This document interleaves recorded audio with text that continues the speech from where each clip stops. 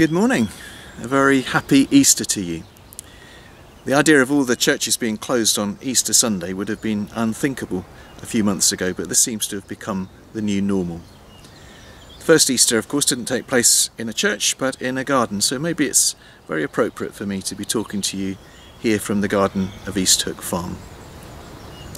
We're going to begin with a special prayer for Easter Sunday, the Easter Collect. So let us pray. Lord of all life and power, who through the mighty resurrection of your Son overcame the old order of sin and death to make all things new in him, grant that we, being dead to sin and alive to you in Jesus Christ, may reign with him in glory, to whom with you and the Holy Spirit be praise and honour, glory and might, now and in all eternity. Amen. Now we're going to hear the Easter Gospel read to us by one of the readers in the team, Beverly Johnson. The pictures you will see are from the churchyard of All Saints Okehampton, where normally this morning we would hold an open-air service followed by breakfast, having visited the tomb set up under the church. Hear the Gospel according to St. John. Chapter 20, verses 1 to 18. The empty tomb. Early on the first day of the week, while it was still dark, Mary Magdalene went to the tomb and saw that the stone had been removed from the entrance. So she came running to Simon Peter and the other disciple, the one Jesus loved, and said, "They've taken the Lord out of the tomb, and we don't know where they've put him." So Peter and the other disciple started for the tomb. Both were running, but the other disciple outran Peter and reached the tomb first. He bent over and looked in at the strips of linen lying there, but did not go in. Then Simon Peter, who was behind him, arrived and went into the tomb. He saw the strips of linen lying there, as well as the burial cloth that had been around Jesus' head. The cloth was folded up by itself, separate from the linen. Finally, the other disciple, who had reached the tomb first, also went inside. He saw and believed. They still did not understand from the scripture that Jesus had to rise from the dead. Then the disciples went back to their homes, but Mary stood outside the tomb crying. As she wept, she bent over to look into the tomb and saw two angels in white, seated where Jesus' body had been, one at the head and the other at the foot. They asked her, "Woman, why are you crying?" "They have taken my Lord away," she said, "and I don't know where they've put him." At this, she turned round and saw Jesus standing there, but she did not realize that it was Jesus. "Woman," he said, "why are you crying? Who is it you are looking for?" Thinking he was the gardener, she said, "Sir, if you have carried him away, tell me where you have put him, and I will get him." Jesus said to her, "Mary."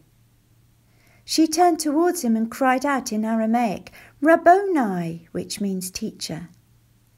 Jesus said, "Do not hold on to me, for I have not yet returned to the Father. Go instead to my brothers and tell them, I am returning to my Father and your Father, to my God and your God." Mary Magdalene went to the disciples with the news. "I have seen the Lord," and she told them that he had said these things to her. There's a moment of wonderful drama in the Easter story. The tomb has been found empty. Mary has gone in distress to find the disciples, to tell them that the body of Jesus has been taken. Peter and John have run to the tomb and seen the grave clothes lying around, as if someone had just shrugged them off. Then they've gone away, leaving a crying Mary to have an encounter with someone she assumes must be the gardener. And he asks her why she is crying, and she tells him they've taken Jesus away. And he says to her, "Mary." And that single word cuts through the fog of grief and doubt and despair. and she sees that the man in front of her is not the gardener, but Jesus himself. Those of us who are old enough all remember where we were when we heard those crackly words from the moon. One small step for man. Those words were a milestone in human history, but nowhere near as important as that one word, Mary. The first word spoken from beyond the grave. The first word uttered by the risen Lord Jesus. The name of someone who loved him. It's easy to understand why Mary was crying. It's amazing that she was able to function at all. It's hard enough to lose someone you love, but to see them brutally and cruelly murdered must have been almost unbearable. The man she thought was indestructible had been broken and killed. Her enemies had triumphed. The whole world had turned black. And then that one word, Mary. Picture yourself outside that tomb. Early morning, bewildered, disorientated, exhausted, frightened.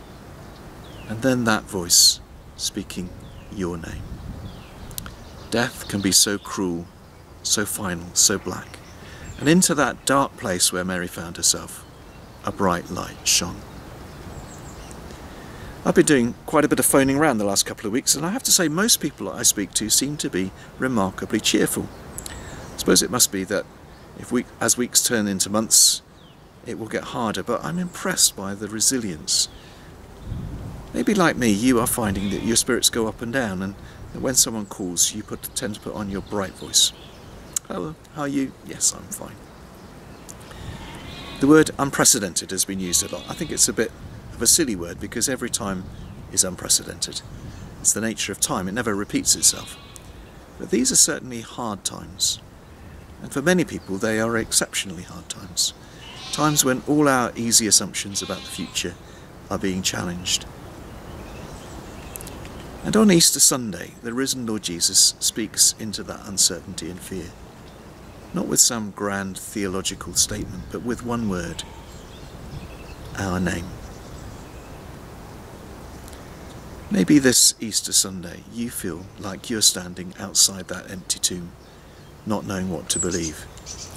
And let's face it, it is a big thing we're being asked to believe, that someone could die and rise again. If it were a commonplace thing, then it wouldn't have changed the world. But this is a big thing, a hard thing. But instead of going away like the disciples, if we stick around like Mary, then we can expect our name to be called. Mary, said Jesus. Teacher, said Mary. And the world changed forever as the first encounter of a close kind took place between a human being and the risen Lord Jesus. Stick around. Wait for him to call you, and let your fear and sadness be turned to courage and hope. So now, a modern Easter hymn written by Stuart Townend.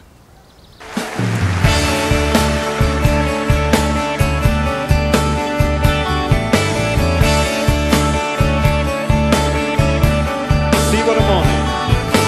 See what a morning, glorious and bright, with the dawning of hope in Jerusalem. Folded the grave, tomb filled with light, as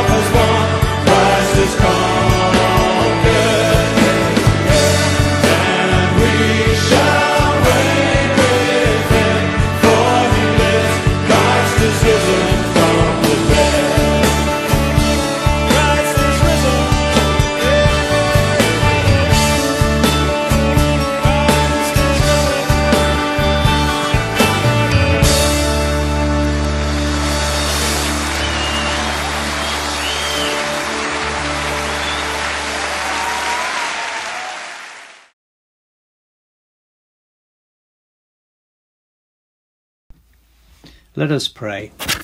Lord, the church buildings we love are locked, but let our hearts be open to your presence. In our hearts, let us make your Easter garden, plant it with flowers, and let the heavy stone be rolled away. So in joy and hope, let us pray to the Father, that our risen Saviour may fill us all with the joy of his glorious and life-giving resurrection. Lord, in your mercy, hear our prayer. We pray that isolated or dispirited or persecuted churches may find fresh strength in the good news of Easter. Lord, in your mercy, hear our prayer. That those around the world who lack food, work or shelter and are caught up in war and famine will be sustained through the compassion that flows from your risen power. Lord, in your mercy, hear our prayer. We pray that you will be close to all living with COVID-19, for those caring for them, and for all who are anxious or worried about loved ones or loss of income. We pray for the health and well-being of our nation, for Elizabeth, our Queen, our government and their scientific advisors, for NHS staff and all doctors and nurses. Lord, in your mercy, hear our prayer. Risen Lord, reveal the light of your presence to the sick, the weak and the dying. Comfort and strengthen them. In your mercy we remember those who have died in recent days and all whom we love but see no longer. May they rest forever in the light and peace of Christ. Lord, in your mercy, hear our prayer. And we pray for ourselves that we may be a resurrection people, bearing faithful witness to our Lord and walking in his way, even in these challenging times, without fear. Lord, in your mercy, hear our prayer. Heavenly Father, you have delivered us from the power of darkness and brought us into the kingdom of your Son. Grant that as his death has recalled us to life, so his continual presence in us may raise us to eternal joy. Through Christ our Lord. Amen. And finally, a Celtic blessing. Circle us, risen Lord. Keep protection near and danger afar. Circle us, risen Lord. Keep hope within, keep fear without. Circle us, risen Lord. Keep light near and darkness afar. Circle us, risen Lord. Keep peace within, keep evil out. One of the deep sadnesses about this extraordinary Easter is that we are unable to celebrate communion together. Instead, I'm going to invite you to do something else. Traditionally, Christians have been baptised at Easter or renewed their baptism vows, and I'm going to give you the opportunity to do that now. It may feel a little strange talking to a screen, but try it, even if it's under your breath.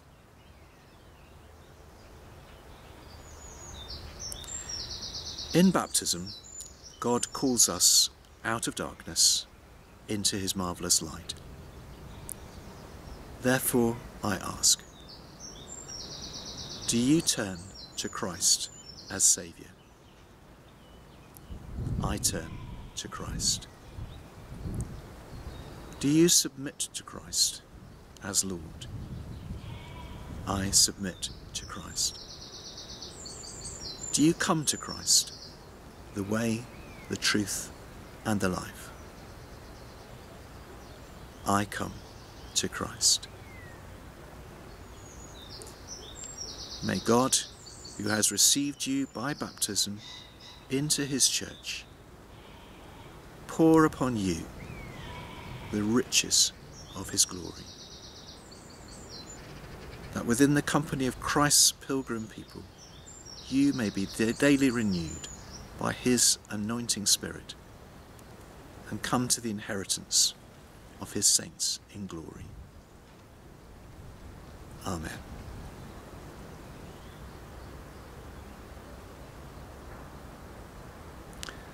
That may be the first time you have done that for a long time.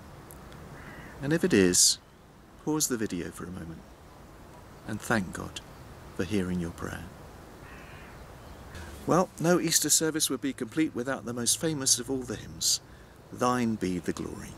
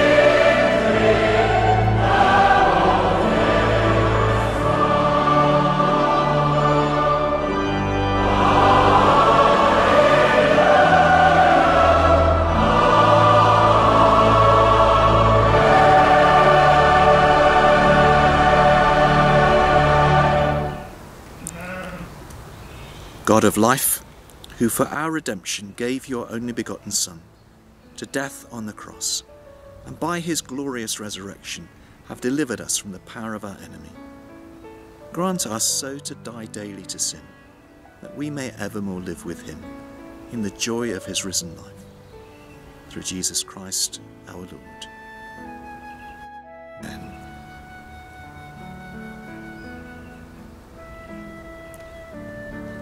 God the Father, by whose love Christ was raised from the dead, open to you who believe the gates of everlasting life. God the Son, who in bursting from the grave has won a glorious victory, give you joy as you share the Easter faith. God the Holy Spirit, who filled the disciples with the life of the risen Lord, empower you and fill you with Christ's peace. And the blessing of God Almighty, the Father, the Son, and the Holy Spirit be among you and remain with you always.